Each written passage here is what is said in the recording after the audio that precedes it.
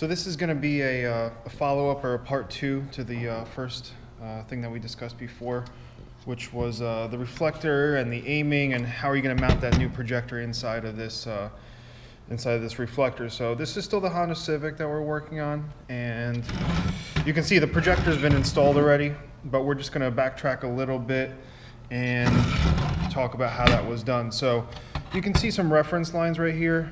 We got above here, we got, it's kind of a crosshair we call it.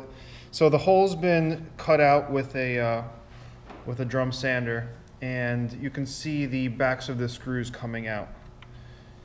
So you can see each screw comes out, and this is these go directly through holes that were in there. If you're using a projector that doesn't have any mounting holes, you might need to make some. But these come with some mounting holes. A lot of people are going to be doing the threaded, the threaded nut method. In this case, we wanted to recess the whole projector body back and fine-tune the alignment and everything. So we're going to take a different approach than most do-it-yourselfers, but this is going to go over the whole process. So you can see the projector's been mounted. It's all the way recessed.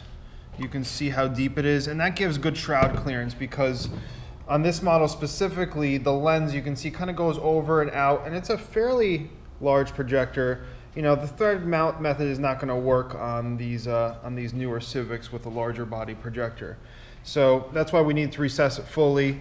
So this is sticking out, and now I'm going to get right back into where we were before, which was with the aiming. So as you guys remember, on this particular model, we use this as a reference point. So we're going to get our square out. This projector's already been set up, so we know it's at the right, the right rotational alignment. And this takes a few different tries. So we're going to kind of go back and forth. But you can see I'm using this part right here, and we're going back. So now we're going to reference the wall. And you guys can see it's perfectly even. And you guys might recall I was doing a height adjustment, and that was at the third center block roughly.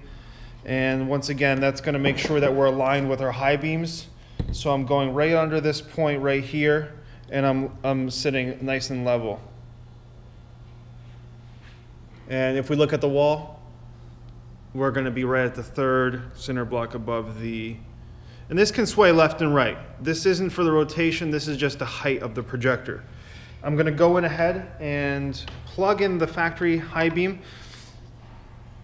And you guys can see on the wall where the high beam is in relation to the low beam. So that's what the height adjustment is for. It's positioning, it's giving us reference where the projector should be sitting in reference to the high beam. So if I cover the projector, you can see the low beam and high beam actually, they sort of rest on top of each other, with the low beam being more center weighted down to the bottom and the high beam going a little bit higher. You don't want your high beam in the trees. You want it right above the position that people are going to be getting blinded by if you were to set your low beams that high. So the high beam is a quick on and off for you to see a little bit better, but it's not to see in the trees. It's all about distance and giving you extra coverage. So that covers the up and down and rotation.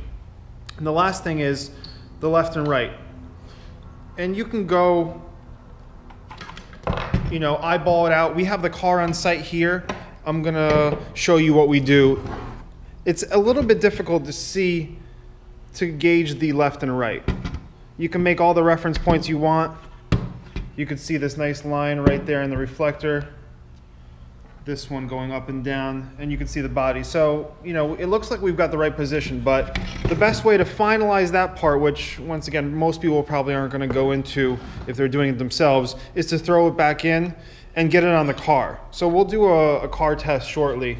It won't be in this video, but this is giving us the extra reference that we need. So this is one final step that we're doing. And this is more by eye before we go through the trouble of putting on the car. And you can see how the shaft of the projector is sticking right out the back. It's nice and even with the high beam location. So we already had to make a few adjustments. We had to point the projector in more. And at this point, it looks like we're looking pretty good as far as the left and right.